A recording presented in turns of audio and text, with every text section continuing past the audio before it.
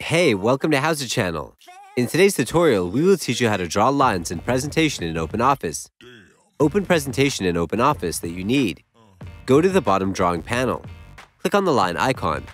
Draw a simple horizontal line. You can make it shorter or longer by pulling the endpoints of the line. Go to the right side panel. Click on Width. Choose the desired width from the drop-down list. Click on Color. Choose the color that you want from the drop-down menu. Click on Style. Choose the style from the drop-down list. You can draw an arrow with the line. Click on the arrow at the bottom drawing panel. Draw an arrow. It is a line with a pointed end. Go to the right side panel. Click on Style. Choose the style from the drop-down list. Click on Color. Choose the color that you want from the drop-down menu. Click on Width. Choose the desired width from the drop-down list. Click on Curve at the bottom drawing table. Draw a line.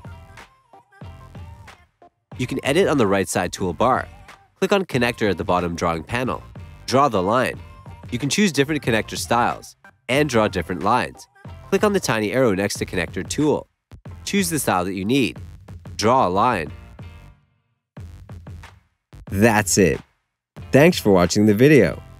Please like it and let us know if you used any of our tips and tricks. Subscribe to our channel. We upload new tutorials every day. See ya!